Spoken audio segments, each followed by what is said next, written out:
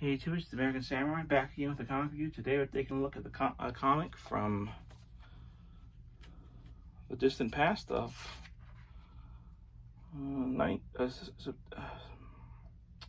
September 1991. This is Stan Lee presents Making It Big. This is Lights, Camera, Action, the first issue of what I think is the first Wonder Man solo series.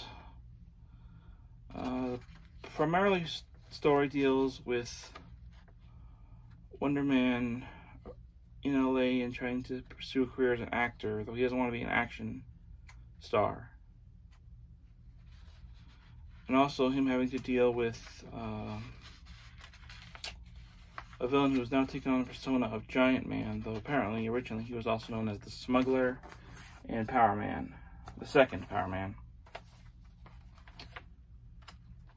Where's the third?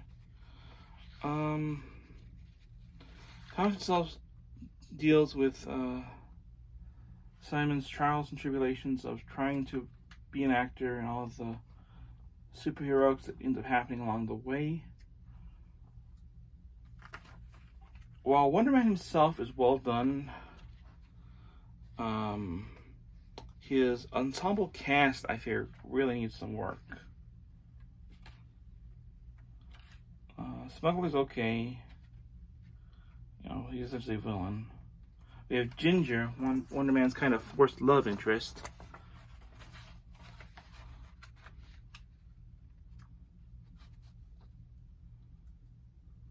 His agent, who I think looks like an evil Stan Lee.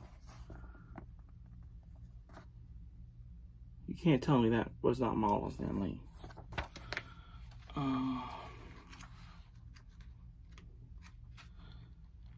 Well, decent, and I like the little interview they do with Wonder Man here. There's like a poster that does have the original poster in here still, so in case you guys wonder what that looked like.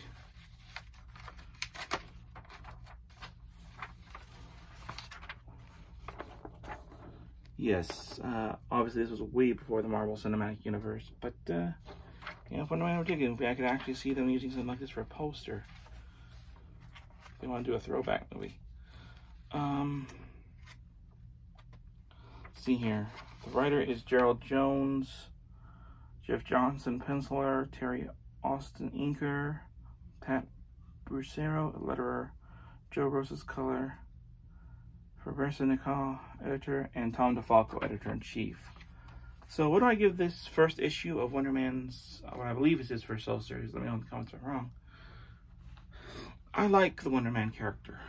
I've read the first appearance he has in Avengers. And overall the character is well done. Even in modern times I think he's still really well done. But this story itself is just okay. I'd give this about a 2.5, maybe a 2 3/4 out of 5. It's nowhere near my usual standard. If I found another issue, the next issue at the same price I got this one, would I get it? Yes. Would I pick up a graphic novel of it if I could find it for a decent price? Yes. But overall, unless you're a big fan of Wonder Man in general, you can go ahead and skip this series. Because I think Lights, Camera, Action is cut and never see the light of day again. That's my view. So yeah, I give this a 2 3/4 out of 5.